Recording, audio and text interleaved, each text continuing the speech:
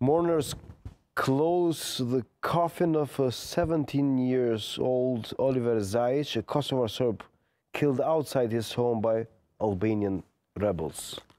Where is this, and what is the story of this? I think kind of early on at the beginning, where there was probably tit for tat, revenge here and there.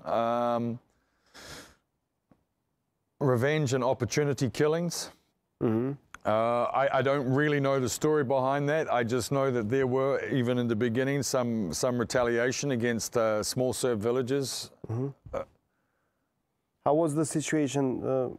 During the Serbian, not villages, but also community in that time. Since you have some story about. I remember that the Serbian representative, I can't really remember his official title of Kosovo at the time, you know, in 1998. What was he called? Odalovic, Veljko Odalovic? Maybe, yeah. I don't know. Or maybe it was his public relations guy, yeah? Mm-hmm. He was very angry that we were only covering Albanian villages and not mm-hmm. Serb villages. They were thinking that you're taking the side of Albanians. Yeah, so he organized an event where we were all invited to a Serb village around by the power plant. Okay. Right behind the power plant, yes. Right? So he organized this event and made all of us press, jump in our cars and go. So we all went to this Serb village. And when we entered this village, we were attacked. You were attacked? We were all attacked. We didn't get out of there. By whom? By the Serbs. Why? I don't know why. They were furious with us. We stayed in our cars, and we had armored cars, and they went mad. I don't know why they attacked us. We didn't even get the opportunity to get out of our cars, mm-hmm. but they were extremely angry with us. And I remember, you know, I was driving. I had an armored Land Rover. It was bulletproof anyway. Mm-hmm. But there was a guy climbing on the vehicle with a pistol in his hand, trying to smash the window of the car while I'm driving.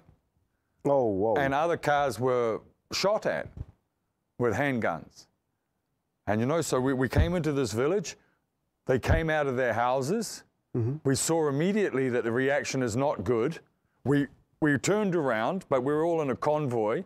We turned around. People are trying to turn around and go back the way they came. It's basically room for one car only.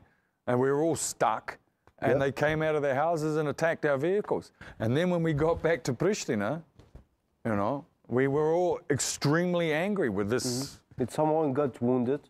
No, nobody got hurt. There was some bullet holes in some cars, and there was some, but the armored cars, when you shoot them with a handgun, the bullets bounce off. They don't really make a hole. And you didn't do anything, and...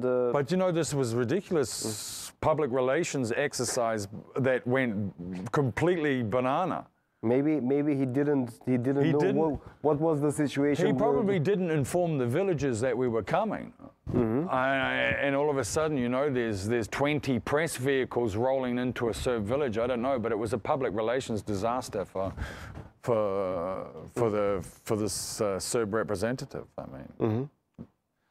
So I want to talk about the period of the bombing, also. So as you know, I left. Mm-hmm. I left. You left, and you on the night of the bombing. Yeah. I left, and then I came immediately. Mm-hmm. Within 2 or 3 days, I was back on the border with Patch. Yeah. I was back on that border. We spent maybe I was again still with Ron. Mm-hmm.